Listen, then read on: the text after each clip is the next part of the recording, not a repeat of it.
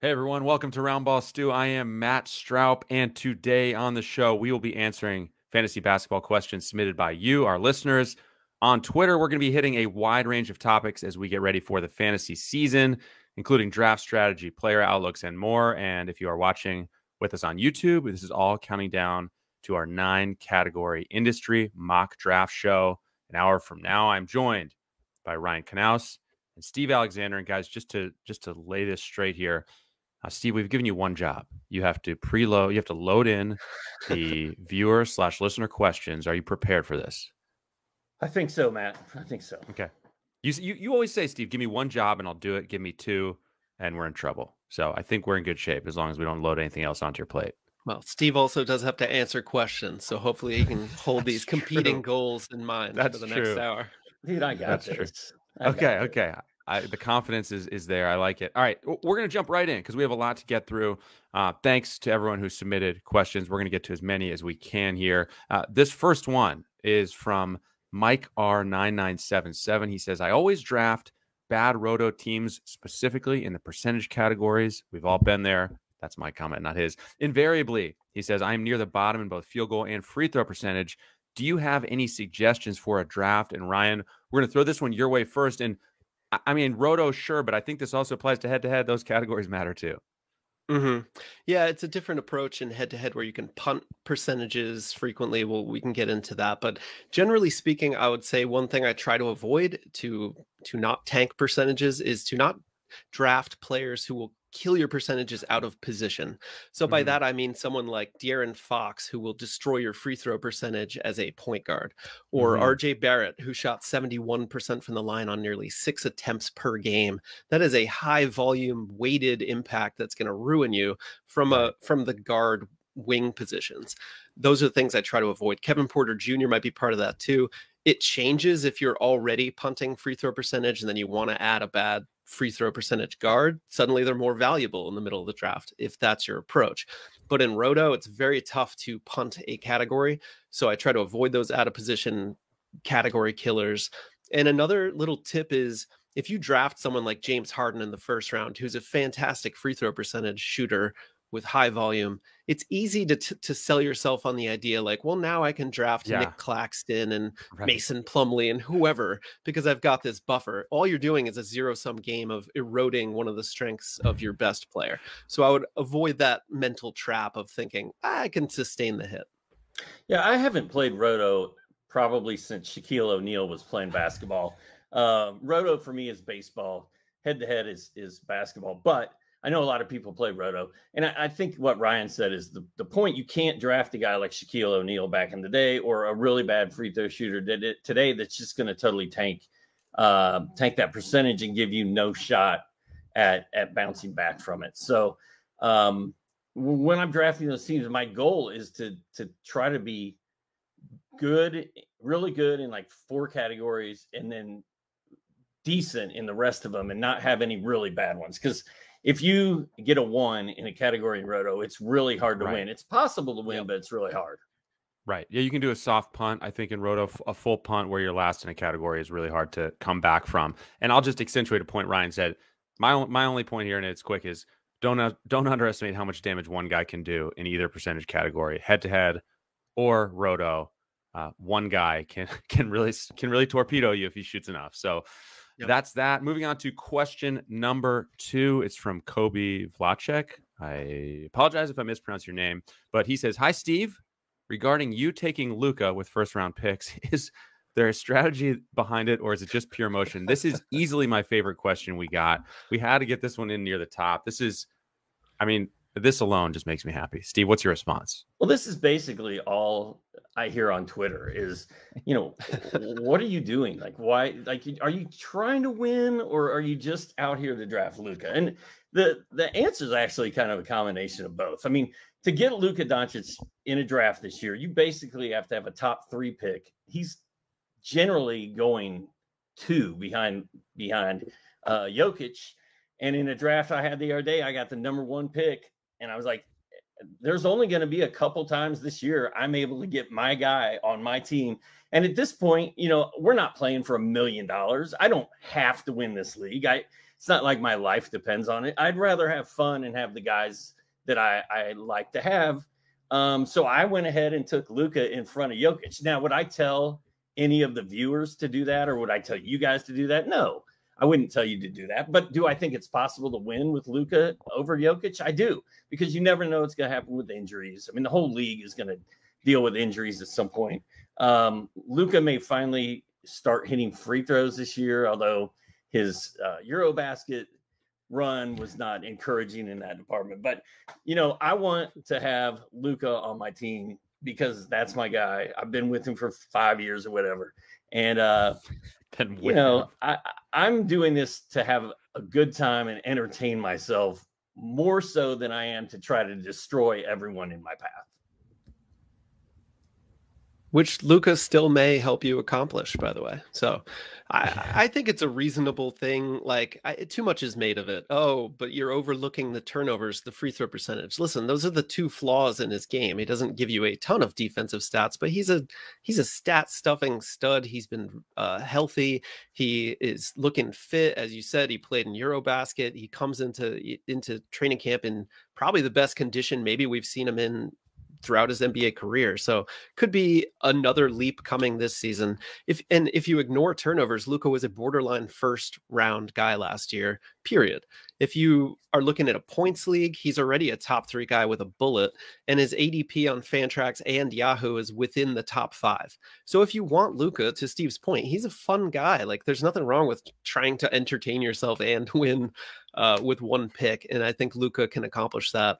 And if you want him, you need a top 5 or top 6 pick. So, and also he's the favorite to win the MVP award this season over Nikola Jokic. So, yeah. I mean, I don't think we've seen the best that Luka has to offer yet. And, Dallas is predicted to win a lot of games. They've got new guys in the mix. And I just think it's going to be a fun Luka season as long as that right ankle doesn't become bothersome. And I'll just add on. I mean, if you're playing in a 9-category league, though, or an 8-category league, don't fool yourself. You're punting free throws if you drafted Luka. I mean, 7.5 attempts, 74% is gonna bring you down enough. So just draft accordingly. Don't go into, let me just salvage this by drafting great free throw shooters only now and ignore the other stats. No, build on that. You just took a shaky free throw shooter. You just went all in. You really might as well punt it, honestly, in a head-to-head league at that point. So in head-to-head, because going back to our first question, and you introduced the term soft punt, I think Luka's a great opportunity in a roto league to operate a soft punt, try to mitigate that free throw a little bit, so that maybe you pick up a 3 or a 4 in that category and dominate elsewhere. And whereas in a head-to-head league, I mean, I guess you could try that strategy, but I just tend to think free throw is just an easy category, relatively easy category to punt. There's a bunch of great options there. So moving to the next one. This is from Ricardo Lorenz. I'm assuming Ricardo is his first name, but it's Lorenz_Ricardo. He says, regarding Trey Jones from San Antonio, will you reach for him in round 8 or 9 in a 14-team league? Very specific. I love it. Ryan, this is coming your way. I would reach for him in round 8 or 9, especially in a 14-team league. I mean, where 8 times 4, 112. Is that where we are? I mean, not even a reach, really. And dimes get scarce around this time. He's a point guard who's not going to kill your percentages. It's been a theme early in the pod. Joshua Primo's competition for guard minutes. You've got Devin Vassell. He's going to have the ball in his hands quite a bit. But there's a lot of touches to go around for the Spurs who don't have those clear ball dominant, high usage go-to guys. Like Keldon Johnson maybe is their primary threat with Vassell. Joshua Primo, Jakob Poeltl's going to be like a focal point at times. So Trey Jones, my point is, has to be pretty high on this list. I'm a little bit sketchier on him in Dynasty because I feel like he's destined to become a backup point guard in the NBA, but maybe I'm a little too low on him there. But in redraft, 14-team, 8 or 9 round sounds great. Yeah, I got him in round 9 of a 12-team league. So maybe I reached a little bit there. Maybe I didn't. I know, who was it? Gordon Hayward and Chris Duarte went in that same round. I'd much rather have an up-and-coming guy like Trae Young than those guys. So, Trae Young in the 9th is always a good value. Trae Young. Steve, oh no, we found another glitch. Trae Young. Brain glitch. Trey Jones. But yeah, I'm a big fan of his upside and his opportunity this year. I feel like he could be a mini Tyrese Maxey from last year, maybe this year. You get him late, and he kind of goes off and returns maybe 5th-round value. 11 games as a starter, 13.5 points, 4.5 rebounds, 7.5 assists for Trey Jones. Did not hit many threes in that sample. I think just 3 in 11 games. But other than that, plenty to like from this guy, including the ADP. Next question is from Jag2323. By the end of the regular season this year, Jabari Smith Jr. will be a top blank fantasy player for next year in 2023-24. I'll jump in on this one first, guys, because I was thinking about this morning. I'm going to say slightly aggressively, I'm going to say top 60. And that is to say I really like him. I mean, let's remember the highest ranked rookie last year in terms of 9 category leagues, if I'm not mistaken, was Scotty Barnes at 66. Evan Mobley was great. He was in the 80s, though. I mean, we loved those guys in fantasy, right? So that's to say I really like Jabari Smith Jr. And I was checking, and his Yahoo ADP is 119, Steve. I mean, I don't know. Even if I'm wrong, even if I'm too optimistic and he falls into the 80s, it doesn't feel like you're going to, I don't know. Maybe some leagues you have to reach for him, but I really like the value here, and I really like the player. Well, not to jump on your bandwagon, but I was thinking 65. That was the number I had in mind. And really, Scotty Barnes didn't play. He didn't do all that much. I don't think it would take that much for Jabari Smith to be a top 60, 65 player. And then next year, he's probably just going to explode. Yeah, that's why I kind of went higher, because this question explicitly references next year in 2023-24. So I didn't read the question. I just answered what I wanted to answer. But okay. Well, it sets the table. Top 60 this year. You literally read the question. I did, but I'm just saying I answered how I think he'll finish this year, which I guess you could modify it slightly. Yeah, but it's all part of the same conversation. I'm with you guys. I think that early middle round range is probably where Jabari will finish this year. He shot 43% last year for Auburn, which doesn't look great on the surface, but you have to realize he attempted nearly 6 3-pointers per game, which was about half of his total shot attempts. So he was a shade under 80% at the line. He's a good shooter. Let's just bury that. I know he wasn't in summer league, but he'll get there. He had 1.1 steals, a block in under 29 minutes per game last year. So I think he's got the well-rounded, versatile tool set to be a fantasy godsend. Early middle round sounds good this year. I think by the time you're drafting for next year, he's going to be going in the 3rd round. You won't be able to get him in the 4th. And also Ryan shot 42% on threes at the college level. Yeah, excellent. Well, sure, we don't cut and paste that to the NBA, but this guy is a great shooter. He has got a sweet jump shot. All right. Next up from Flyby NBA says, it's really hard for me to accurately assess the Magic due to uncertainty. We could just stop there and just say we all agree, but we're going to keep going with the rest of the question. What rounds are you taking Wendell Carter Jr., Mo Bamba, Steve? What are your thoughts on this one? WCJ and Bamba. I think I've been in 6 to 8 drafts so far, and I have no shares of them on my teams. I'm not sure I have any Orlando Magic players on any of my fantasy teams so far. And, that doesn't make me sad. Smart man. Yeah, I who knows what's going to happen there. I do like Paolo Banchero. Like, he's favored to win the Rookie of the Year.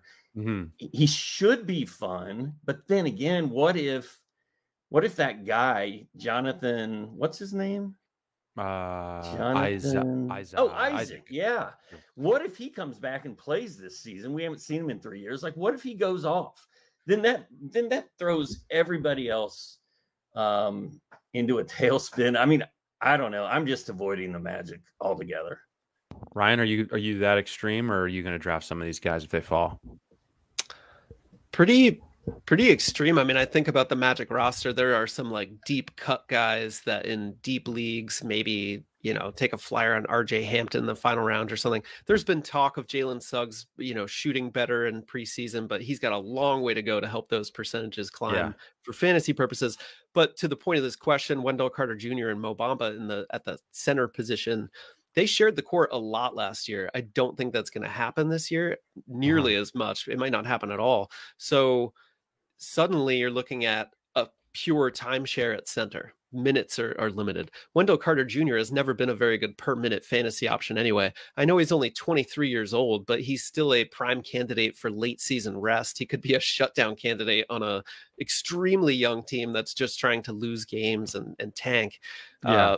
Mo Bamba, his shot blocking at least gives him the edge per minute for sure. Bamba only needs like 22 minutes a game to hit top 100 9-cap value. So he would be my target. I still am not going to reach for Bamba before round 10, 11. He tends to drop. Nobody's really invested in getting Bamba on their team. So in redraft, I think as a late round flyer, Bamba's fine. Yeah. So Wendell Carter Jr.'s ADP is 78 on Yahoo as we record this. Too high. 80. He was 83rd in 9-cat last year. Mo Bamba's ADP is 102. And he finished way higher than that, with some inconsistency, but was actually a really solid overall per game fantasy player last year. So, yeah, I think I'm with you, Ryan. I mean, Bamba doesn't need a ton of minutes. He's still there. I don't know. That's the guy who, if he's fallen well outside the top 100, I wouldn't mind taking, especially if I'm in a league where I need blocks. Wendell Carter Jr. is fine, but he's not a huge ceiling guy, I don't think. 15 and 10 last year with like 0.7 blocks. He's solid, but he's more serviceable. And I still think you, at that opportunity around 80, you have a chance to take a swing. So he's not a big swing player for me. So I'm probably not going to end up with him in a lot of leagues. Yeah. We actually have back-to-back fly by NBA questions. So we will fly by this next question quickly. Does Clint Capella have a chance to get back to top 50 value? He took him in a league in the 7th. Too high? Question mark? No. I'm just going to answer that. I'm going to say no. A down year last year, he was 65th overall in 9 category leagues. He had an offseason procedure on his Achilles. Before the season, he had a slow start. The previous 3 seasons, this guy was a top 25 guy in 9 category leagues. And even if he doesn't get there, even if we think that's too ambitious, I mean, his current Yahoo ADP of 74 is just a steal in my mind, Steve. Well, it's too bad that Jared's not here to speak on this because he loves him some Clint Capella. But, the league that the 9-cat league that I'm in, 12 teams, he went right in the middle of the 7th round. I think that's right on target where he's going to be going this season, based on the little downturn last year. And then, of course, Onyeka Okongwu is there. Mm-hmm. I don't think Okongwu is going to ruin Clint Capella this year. I don't think it's possible for that to happen, but he is going to get plenty of minutes. Capella's another year older, but yeah, I'm good with Capella. Especially if you can get him in the 6th or 7th round this year instead of the 4th round last year. It just seems like a value pick. Yeah, I don't have much to add to that. Round 7 feels right for Capella. It feels like a decent value, as you pointed out, Matt. That's where he was last year. And that was despite shooting 47.3% from the free throw line. Yeah. He still was a top 70 value in 9-cat. So there was the downturn. So I feel like you're getting a bit of a discount. Last year, you probably had to spend a pick around 50 to get Capella on your team. Okongwu's impact worries me maybe a little bit more than you were alluding to, Steve. But, we heard that Nate McMillan wants to get the ball into Okongwu's hands. He's a more versatile kind of player, but Capella will get his, as long as he can stay on the court and remain durable. 7th round pick is fine.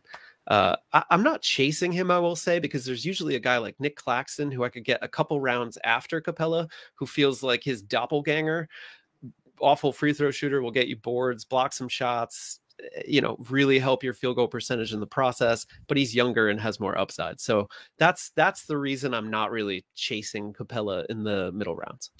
I do think Claxton, I mean, a down year for Capella was 11 points, 12 rebounds, 1.3 blocks. You'd be through the roof excited if you got that from Claxton this year. The boards, for beyond thrilled. So, I mean, anyways, Capella. It's interesting. Claxton went 3 picks before Capella in that draft in the 7th round. So, and that's like industry insiders. Okay. It's very maybe there is no discount on Claxton. Some people are super excited about Claxton and some people are not. I think it just depends on who you talk to. So my dog's excited, as you may have heard, about Claxton. Yeah, he got riled up. Anyhow, yeah. So we'll move to the next one. We don't want to linger on any of these for too long. We got a lot to get through. Next up, Talk Shot Pod asks, in a head-to-head 9-category 12-team league, do you prefer Cade Cunningham or Kawhi Leonard at the end of the second round? And my response to this, Ryan, is neither an option. Can we say neither, or do we have to pick one? I think based on the strictures of this question, we have to pick one, unfortunately. Okay, who are you picking? I'm going to go with Kawhi just because I'll take the upside over the risk. I love Cade. I think he's going to take a big leap this season. Mm-hmm. But that said, he shot 41.6% on high volume last year. He committed 3.7 turnovers with 5.5 dimes. Those are tough numbers in 9-cat. Now he's going to be sharing the ball more with Jaden Ivey. Maybe that helps him. I don't know. Point being, I like Cade. But Kawhi, the only risk is, can he stay on the court? We get that. That's a given. We can assume 8 to 10 games of rest throughout the season, but we're talking about a player who's been top 10 for about a decade straight. I looked into this, and on per Basketball Monster in 2021, Kawhi played 52 games, and he was still number 9 on a cumulative basis. The year before that, he played 57 games and was number 6 overall on a cumulative basis. He was even higher per game.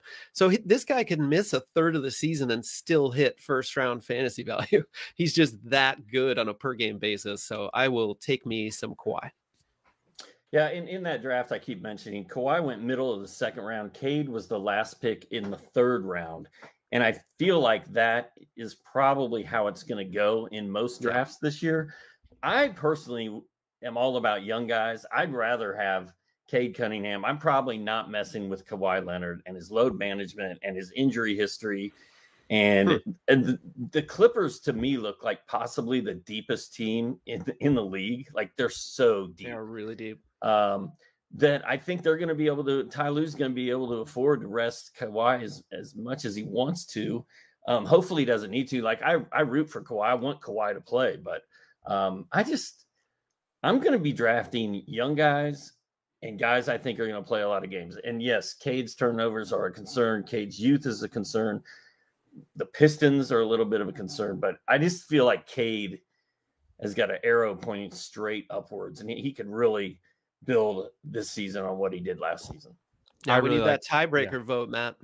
Yeah, I really like Cade, as a player. I'm excited about him, but man, going from 8th round player, I think he was in the 90s in 9-category leagues, to second round, that's a big leap to make in one season. It's not to say it can't be done, but that's asking a lot.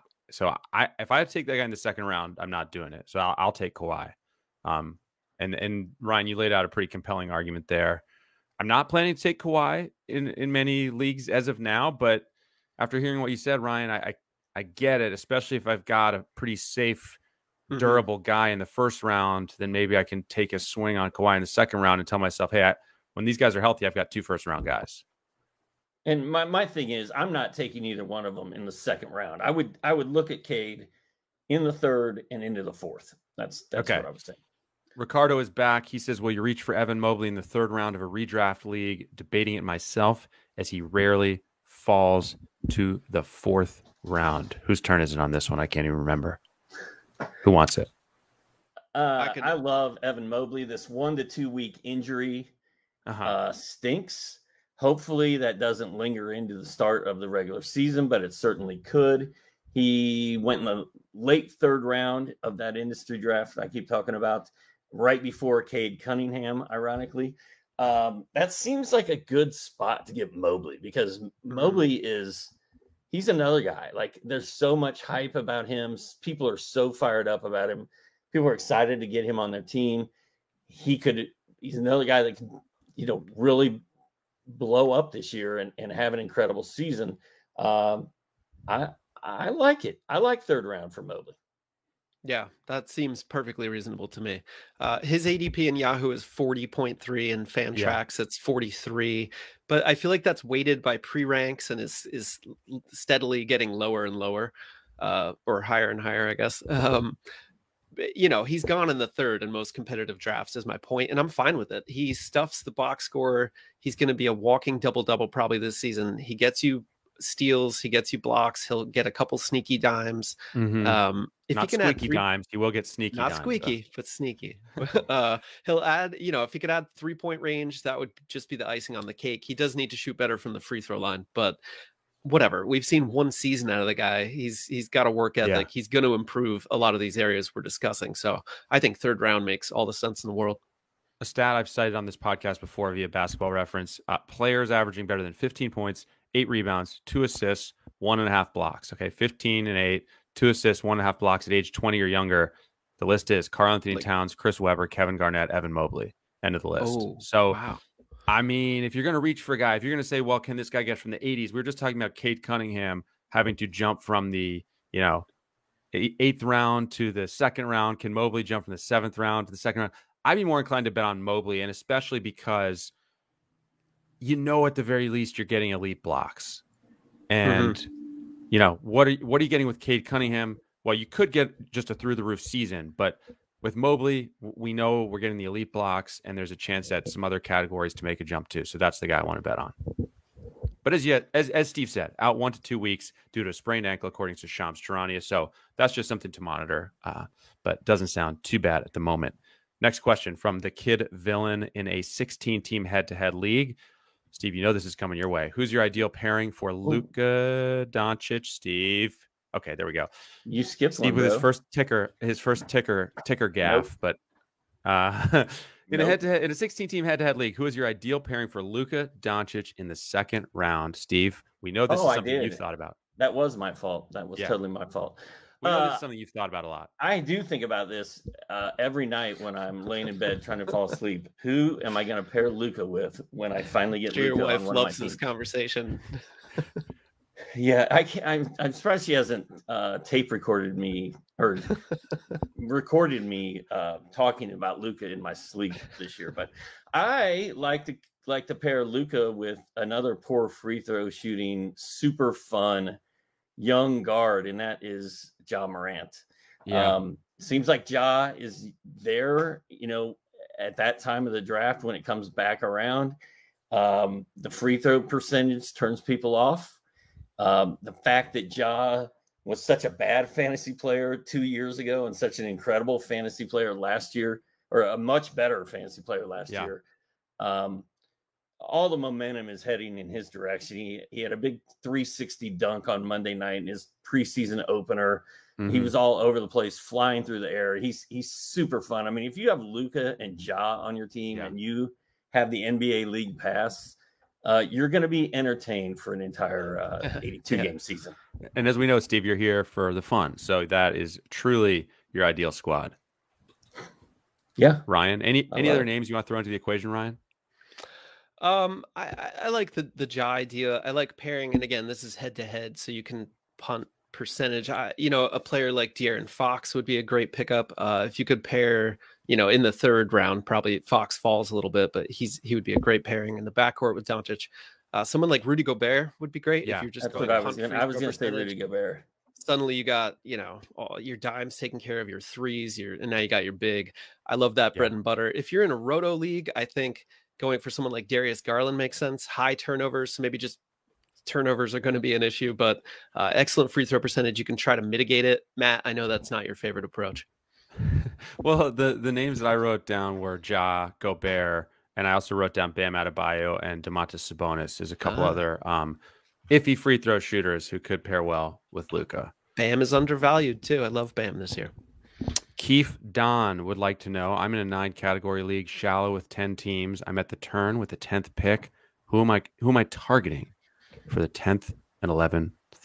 I know how to speak. For the 10th and 11th picks, Ryan, who's he targeting? Who is Keith Don targeting? I think he's going to go with Karl-Anthony Towns, and then whoever's available out of LaMelo Ball, Tyrese Halliburton, or Damian Lillard. Get your elite big, get your elite point guard, and I think you've got draft another round. I think you've got my notes in front of you, Ryan. Did you hack into my machine again? You're sharing your screen with the world, man. Well, Trae Young is also going to be in that vicinity, right? Yeah. I wrote down LaMelo, Lillard, Halliburton, Karl-Anthony Towns. Don't think Trae will fall, but Trae could. He certainly could fall to 10th in some leagues. Yeah. He went 12th in that league. Yeah. Yep. Trae dropped. I think the DeJounte factor is a little bit, gives people a little bit of pause. I saw Trae go 6th in a league recently. Granted, I took him there, but it does. Wow. happen. I think I saw him go around there in another league where I did not take him though. So, Well, this is crazy because in that league, Trey went with the last pick of round 1, and Karl Anthony Towns went with the first pick of round 2. I don't know how Cat fell into round 2, but it happened. I don't know if it's because it's probably illness. Is it because he's playing power forward next to Gobert? Some combination. It's probably because some guy named Dana Barros took Tyrese Halliburton at number 5. Dana Barros is in your fantasy league? Well, he's also AKA Ryan Knaus. Oh, yeah, that's okay. So, by the way, just before we move on, because we do need to keep moving. I mean, I love the 10th spot in a this year's 12 team league. I love it. I mean, you're going to tell me I could get LaMelo and Karl Anthony Towns or Tyrese Halliburton in Towns or any Lillard in Towns. I love that start, man.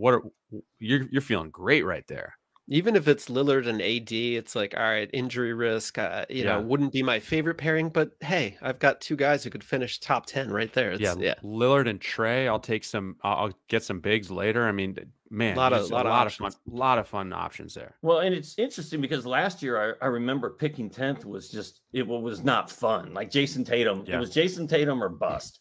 And this year I feel like picking 10th, there's so many more options. It's pretty fun place. All right, we have more questions to come. First, we're going to take a quick break.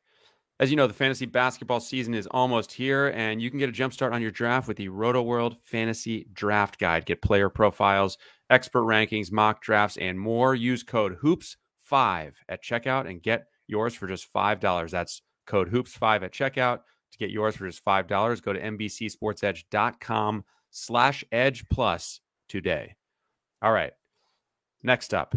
We're going to go to Andy Mays. What's the best category to punt in head-to-head, and why aren't leagues doing away with free throw percentage and replacing it with free throws made? Ryan, I feel a little bit like we covered this to some extent. Any thoughts from you beyond free throws, and any thoughts on the free throws made versus free throw percentage question? That's an interesting one. I mean, personally, I like rewarding efficiency. So I think it adds nuance to the game. It's part of the reason I prefer 9-cat to 8-cat, not only because it reduces the amount of ties you have at the end of weekly matchups, but it rewards efficiency. And I think that that's something, 2 players with high usage.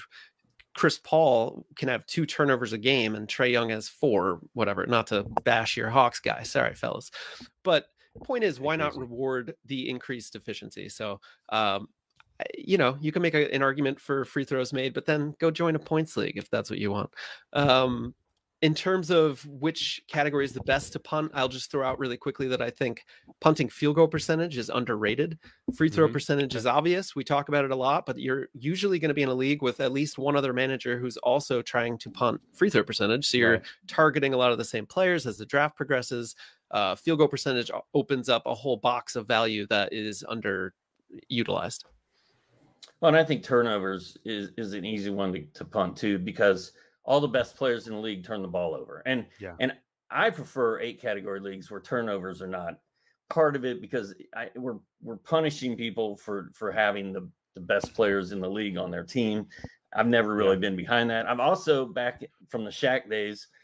I also prefer free throws made over free throw percentage, because I just don't like the fact that one guy like Clint Capella or Nick Claxton can just bury the rest of your entire team in free throws. Where is if you have a really good player on your team, he's not going to carry your entire team in one category. So I don't think it's right that one player should be able to bury your team in one category also, but it is what it is.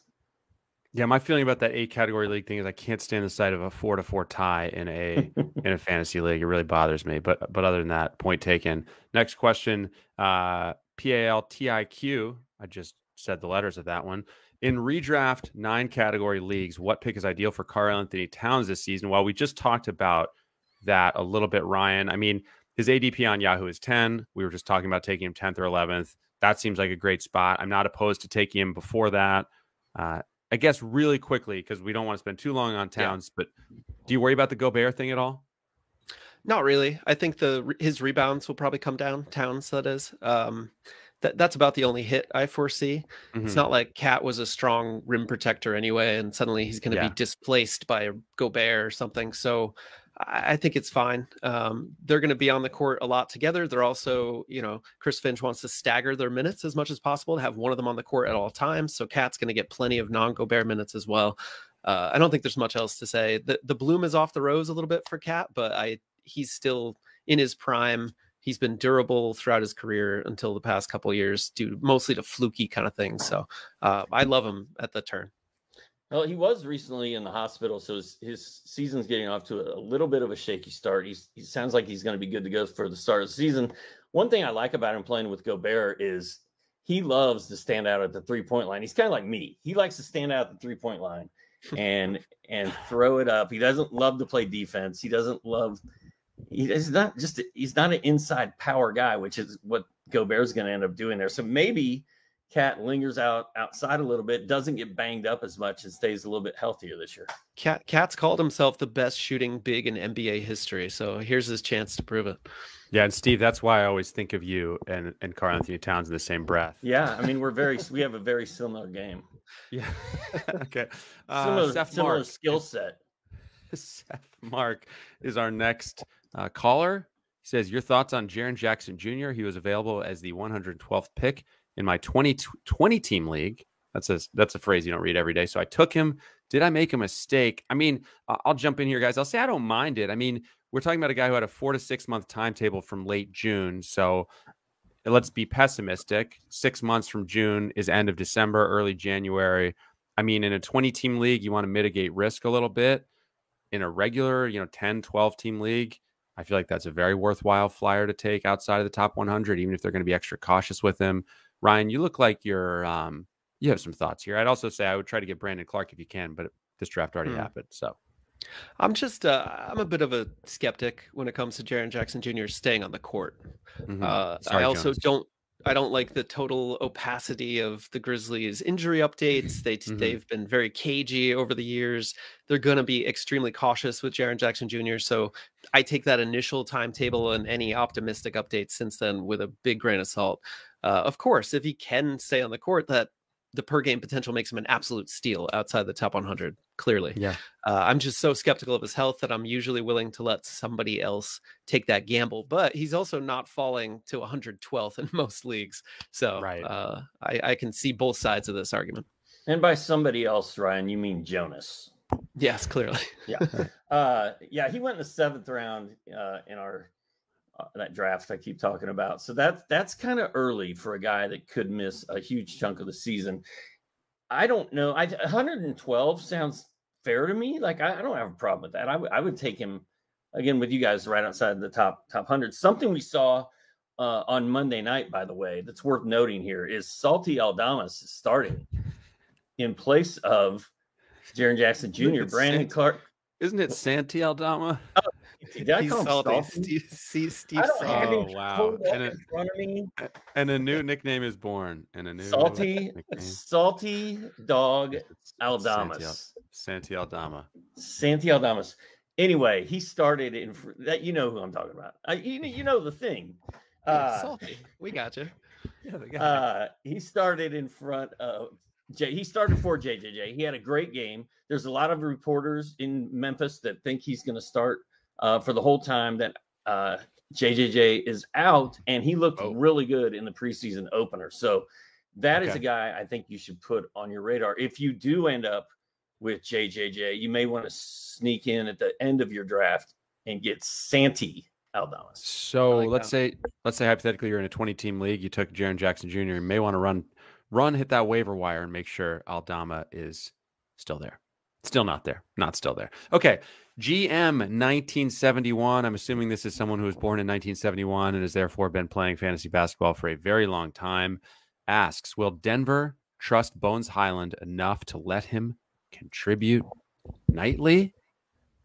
Guys, I'm going to be honest with you. I'm going to quickly say I'm leaning toward no. Jamal Murray's back. Looking pretty good. He played on whatever day this is, the day before this day.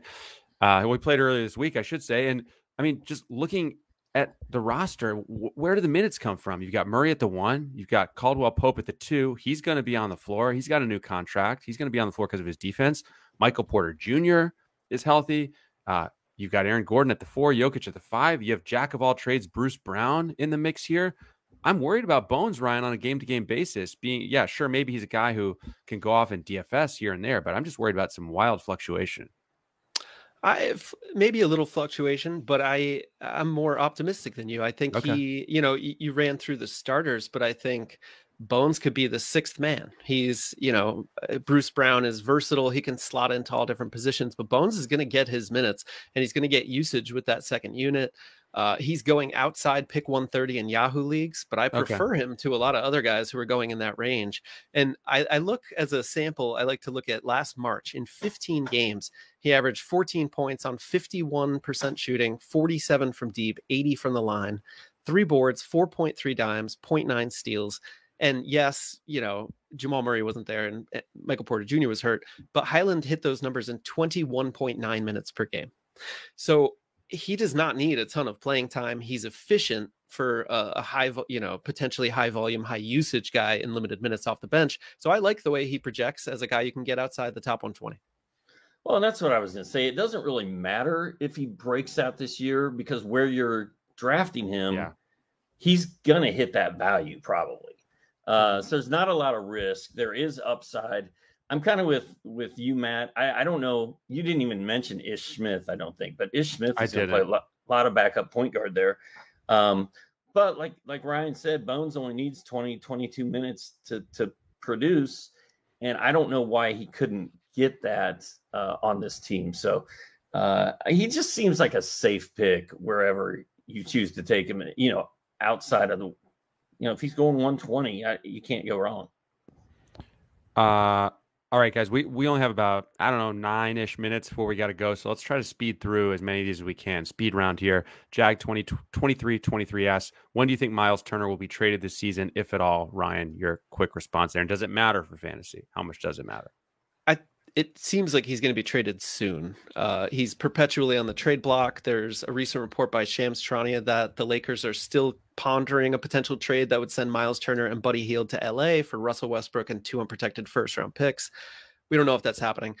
I will say it does matter for fantasy because to me, any trade that gets Miles Turner out of Indiana is a big win for fantasy because he is a shutdown risk on a bad team. Well, a rebuilding team, I should say, that's going nowhere fast. He's going to be a glaring shutdown risk if he's still with the Pacers. I'm going to say he gets moved at the deadline. Okay. Next up, Seth Mark asks, do you trust Jamal and MPJ this year? He says he just picked Jamal as his fifth rounder is what he's saying in a 20-team league. I've heard about this 20-team league. Steve, do you trust Jamal Murray and MPJ this year? I got MPJ, I think, in round 10. Wow. Something like that in that draft. And, people are like, dude, what are you doing? Do you really trust him that he's going to be okay? Oh, actually, it was round 6. Never mind. I've gotten him later than that. But, round 6 for Michael Porter Jr., round 7 for Michael Porter Jr., I'm good with that. And I feel like the reports on Jamal Murray are really good. He looked good on Monday in his preseason debut. I think Denver's going to time management those guys, load management those guys a little bit. So, but overall, as late as they're going, yes, I'm in. That was going to be my key is I don't trust either one of them, but I feel like Michael Porter Jr. is falling so far. I just got him in round 7, pick 11 in a 12-team league. So that's pick number 83. And I was like, great. He's a potential top 20 guy if he's hitting. So right. I loved that pick. Jamal Murray, on the other hand, I feel like he's, the question said he picked him as a 5th rounder. It's a 20-team league, so that's a little better, but I just don't trust him. I'd much rather spend up for a guy maybe a round earlier, go for Tyrese Maxey, just someone without all the injury baggage. I feel like there are enough quality options in that early middle round range where Murray's being drafted that I'll pass. Yeah, I also got MPJ in the 7th round of a league, and I just think you're getting to the point where some of the upside starts to dry up, and you might as well take a swing there, honestly, rather than take a super boring guy who we've seen. And as for Steve, I know you want to jump back in, but as for Murray, I mean, the positive thing is at least we know he's not rushing back, right? He took a lot of time recovering from this one. So I don't know. He looked good in the preseason so far, and hopefully he's ready to go. Go ahead, Steve. Well, fifth round in a 20-team league is more like 10th round. So I'm good with it. I'm good with it. All right. Meest Kamish asks, it's October, which means it's NBA fantasy draft season. I am trying to explain to my second league to remove the last week of the season. You got that? He's in his second league. He wants to remove the last week. Should we be only removing 1 week or 2? I'm just going to say you won't regret moving 2. Things get removing 2. Things get real weird there at the end. You're not going to regret removing 1 more. Is 3 an option? Yeah. Okay. Next up, Brian Ogston 1 says, I'm in a keepers league with 1 keeper per year. We lose the pick of the round your lone keeper was initially drafted. I can only keep one of these players, Halliburton, drafted 3rd round, or Scotty Barnes, drafted 7th round. Ryan, who should he keep? Oh, that's a tough one. These are both excellent possibilities. I'm going to go with Halliburton just because I think he can be a single-handed league-winning type value. The dimes are outrageous. He hits threes. He's efficient, blah, blah, blah. Barnes has more leaps in him too. He's 21 years old still, I think. Right. Reigning rookie of the year. You can't go wrong, but I'm going to take Halliburton in round 3 by a hair. I think I'm going to go Scotty Barnes just because of the round differential, 7th round, and then you still have your 3rd round pick, and maybe you get Tyrese Halliburton with your 1st round pick. I like. I mean, look, you're talking about a 7th round guy. Sorry, my brain just totally shut down for a second there. You're talking about a 7th round guy who in my mind could easily jump to, let's say, the 3rd round per game this season. But you're talking about a 3rd round guy who we think can be a 1st rounder. So give me that 1st round guy in the 3rd round. That just is pretty appealing. I have an alert. We only have 1 question left, and we have just enough time for 1 question, Matt. Oh, really? We only have 1 more loaded in there? Yeah. Okay. Load it up. Okay. Anthony Davis. This is from Kobe Vlachek again. In a head-to-head 9-category league, will you consider him at pick number 8? Steve? Yes. I will consider him with pick number 8. The Lakers they're all in on Anthony Davis. Everybody is saying we need Anthony Davis healthy. We need him on the court if we're going to do what we need to do. He feels a lot of pressure. He wants to play in all 82 this year, which he's already been on the injury report ahead of their first preseason game with a sore back. So I don't trust Anthony Davis at all. I think he's going to miss games. But, I mean, if he plays in 68 games, you've got a winner there. It's a long shot, man. I'm looking at him. I just probably am not taking him. It's a big if he plays in that many games and all the preseason hype and he feels great. Like, I don't put much stock in that at this point. I look at the games played for this guy over his career. He's a huge injury risk. And when I look at the top 8, you got the top 3, Jokic, Giannis, Embiid. You throw Doncic in there, Curry, Tatum, Harden, Kat, LaMelo, Halliburton, KD. We're up to 11 players. Throw in Trae Young, Damian Lillard, blah, blah, blah. You're getting outside the first round, and I'm not mentioning Anthony Davis yet. I think he's right around that turn, but inside the top 8, at number 8, even number 9, I don't think I'm going there. Yeah, I just saw him go 18th in a league that I'm in. That's not necessarily where he'll go in a lot of leagues, but I think you're kind of taking on the risk to get the reward, and so if you're an aggressive manager who's willing to take some risk, I love it as a 2nd rounder. But I mean, look, we're talking about a guy who's averaged 49 games played the last 4 years. So could he be a top 3 fantasy guy on a per game basis? Absolutely, he could. And could he play 60 something games and be a home run pick? Yes. But do you want to take him at 8th to take? And if you're picking 8th, we just went over a scenario where you can get him in the 2nd round. So I think I would go with something a little more solid in the 1st round and hope he's there when it comes back around.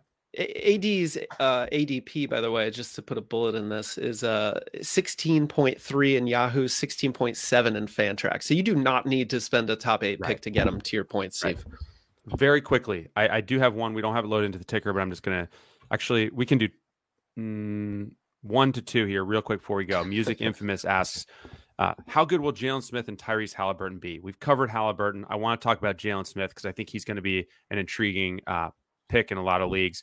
I'm just going to say this: 22 games for Indiana in just 25 minutes a game, 13.5 points, 7.5 boards, a block, 1.4 threes, has a new contract. Rick Carlisle already has said this guy's a starting power forward. The EDP in Yahoo is 120. I mean, he may not go that late, but He's not going too high in drafts. Ryan, I just love this guy, and I think he has a chance to be a great value pick this year. Who was this referring to? Jalen Smith. Oh, yes. Jalen Smith, absolutely a value pick. He's right. Locked in as starting power forward. He gets you blocks, solid percentages from the power forward center eligible spots. He's another guy who's going to benefit if and when Miles Turner is shipped out. Jalen Smith benefits. Isaiah Jackson, absolutely grab that dude as a late round flyer. Love both of them. I love Jalen Smith. I got him in the 7th round of that draft and couldn't be happier about it. Quickly, we're going to be real fast on this one. Michael, 220-30494 asks, are you worried about Bam this year? His stats were kind of bad in the playoffs. I looked up those stats. He's around 15 points, 8 boards, 2.7 dimes, a steal, 0.7 blocks. I'll just say I'm not super worried about him, but I do think you could argue maybe he gets a little overdrafted in fantasy. He was 39th in 9 category leagues last year. His Yahoo ADP is 22. So I don't know what we're expecting necessarily. I feel like he goes maybe around early, and there's some other guys I'd rather have, but maybe you could talk me into him quickly in about 20 seconds, Ryan and Steve. I'm super into Bam. I think he's going to be awesome. I think he's undervalued going into this year.